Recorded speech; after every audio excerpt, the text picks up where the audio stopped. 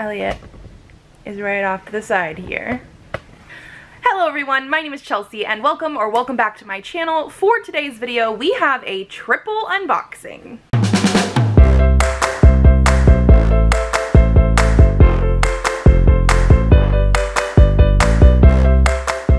So we have 3 different book boxes here: Illumicrate, Afterlight, and Rainbow Crate, to unbox today. I've actually been saving these boxes because I have been slacking a little bit on trying to actually do unboxings on this channel, mostly just because I have other plans and things that I want to do, and so individual unboxing videos fall by the wayside. So both of these two came in at the very end of November, beginning of December, and this one just came in yesterday, I believe it was. This is the one we were waiting for because all of these boxes are November boxes. So we are going to be opening them and looking at them and seeing what we have here. I think we're going to start with Illumicrate because that is the one that actually came in first, and sort of work our way from the oldest one that we have here to the newest. I am pretty sure I know what is in each of these boxes book-wise. Everything else, not so much. So let's start with Illumicrate. Elliot, like I said, is over here as well, getting into things.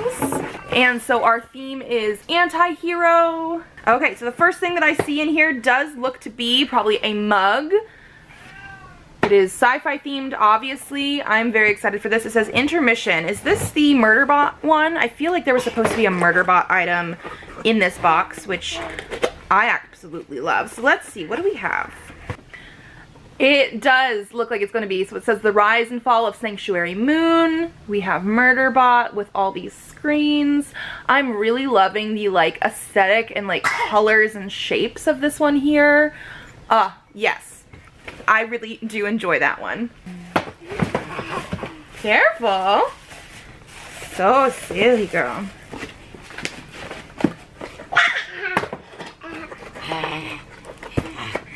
Okay, the next thing we have in here says it's going to be a hanging ornament. I do have the like spoiler card over here somewhere. I do not know all the artists and stuff off the top of my head necessarily. I will leave everything linked down below for you though, so you can check them out. This says it's going to be inspired by Nettle and Bone by T. Kingfisher though. Okay. I do like the aesthetics of this one. Like, it's very sort of like, I want to say simple, but at the same time it has a lot of stuff going on. Like, I like the illustration style of this. So we have a little ornament, which obviously is perfect for this season, although this is nothing like anything I have on my tree right now. Okay, next is something in here. I can't quite tell if this is like a fabric. It looks like a fabric item of some kind. I just don't know exactly what.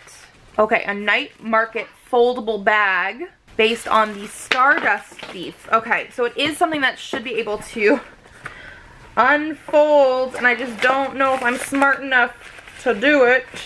I just am not smart enough to do this.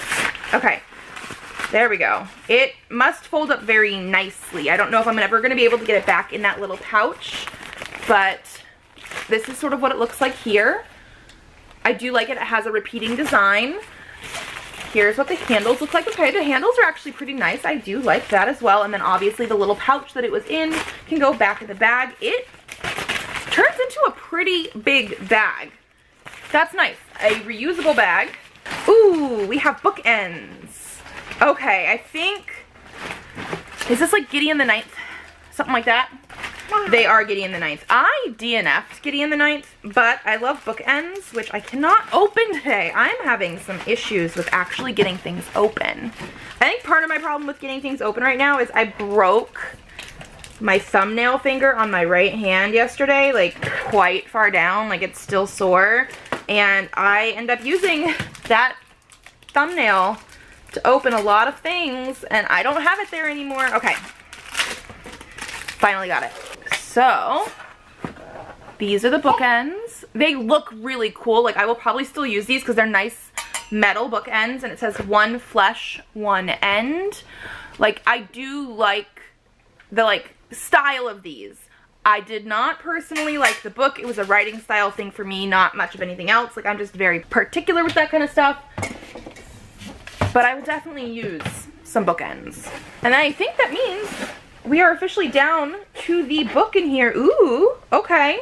So our book is Starling House by Alix Harrow. I was not expecting this like transparent dust jacket, like it's one of those like vellum ones, is that what it's called, where it's like it's literally see-through on here. That is really cool. I was not expecting that. So this is like the dust jacket, and again you can see through it. That's really cool. And so then this is the naked hardcover. I like that it wraps around. Ooh, is that different on the side? Yeah, we have like the front of the house and then the back of the house. And the back of the house has a cemetery. That's really cool. I do like how they did the edges, like the traditional hardcover printing one. And then actually one other thing, I don't know if you can tell, but on these ones, they actually have like the little holographic speckles on there, like I guess sort of like as stars, but it does go all the way down. So I'm curious about that. And then we do have end papers. I love a good end paper. It's the same thing on both sides. And then the book is not signed. I sometimes even forget to double check if it's signed or not. We do have like an author letter in the book with a digital signature there. I do like books that are signed, but it's not like a make or break for me. Like I like it, but it doesn't have to be. So that's sometimes when I actually remember to do unboxings, or even the book hauls sometimes where I have special editions, I sometimes completely forget to like check or show you guys if there is a signature.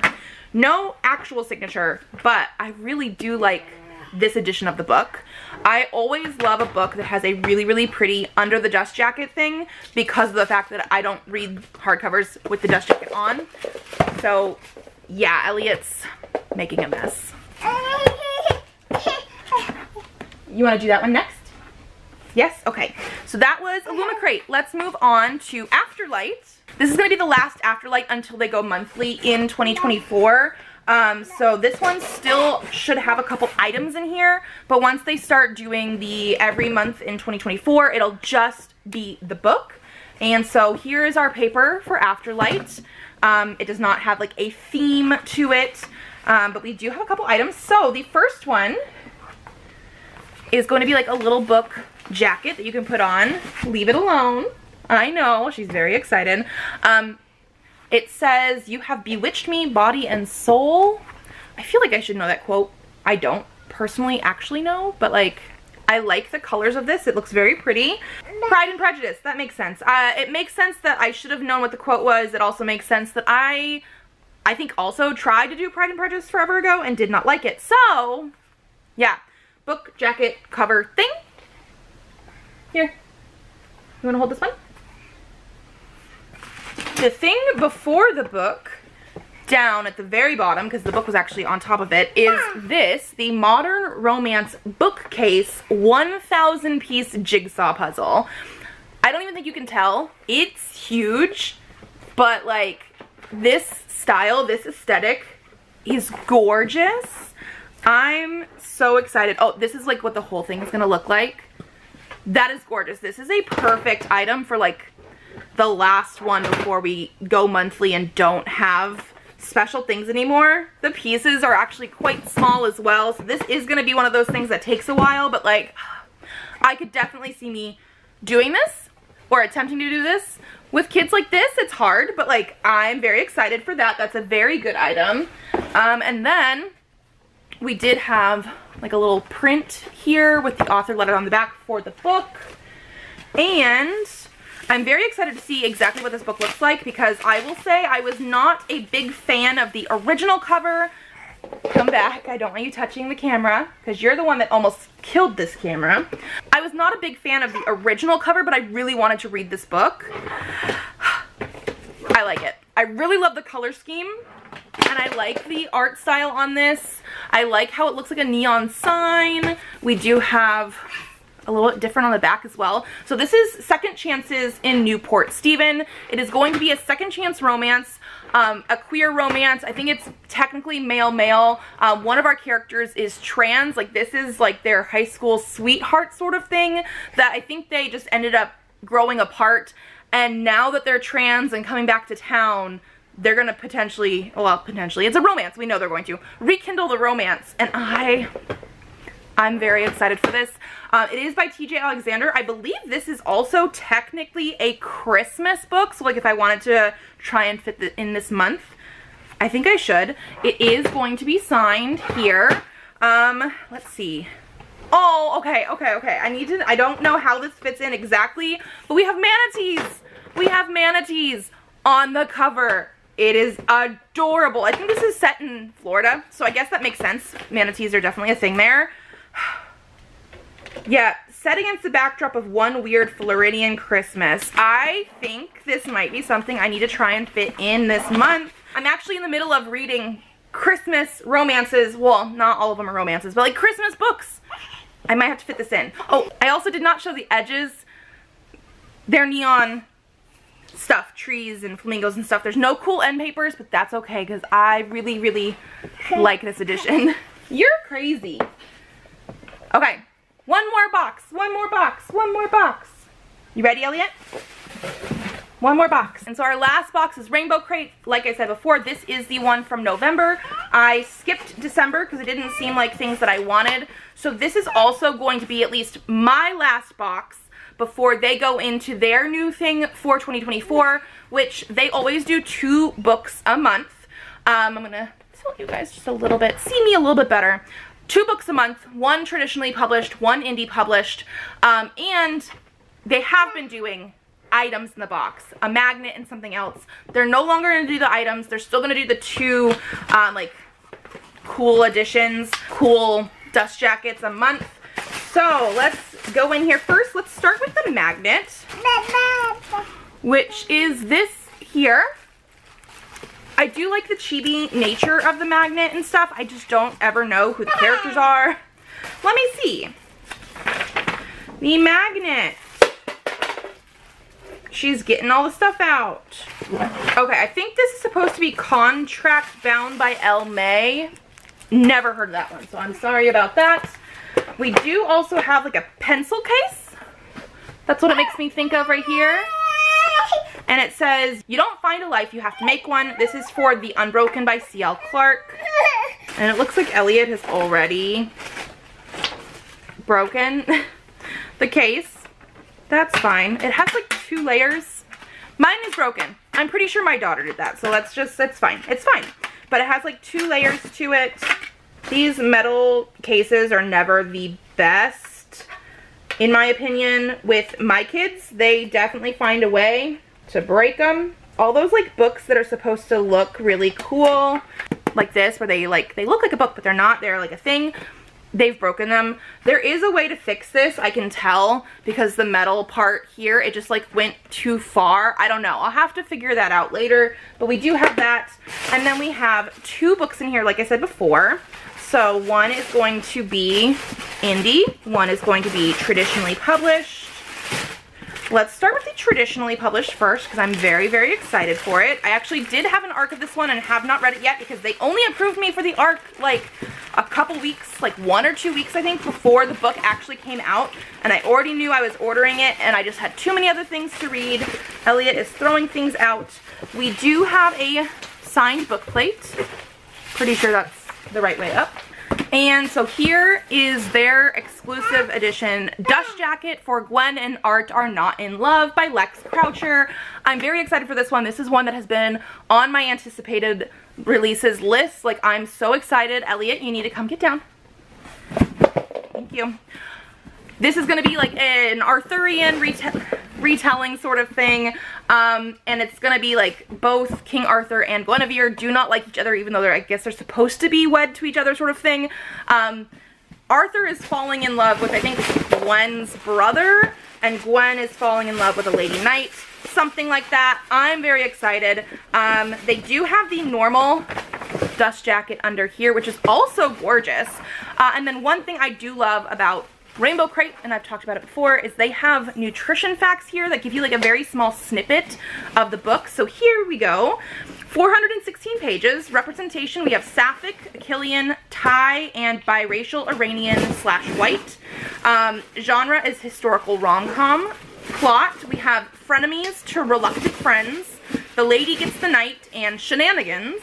And then demographics, it is 100% young adult with a third-person dual point of view. So that's our traditionally published book.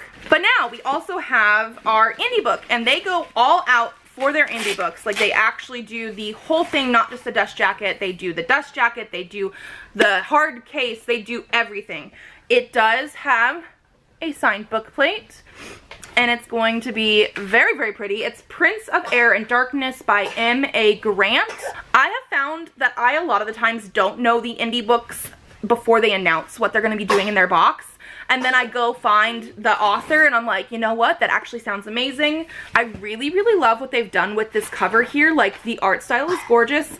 I love how it does wrap around to the back. And it's the same one, the same art as this here. Here is our edges. So, so pretty. Ooh, okay.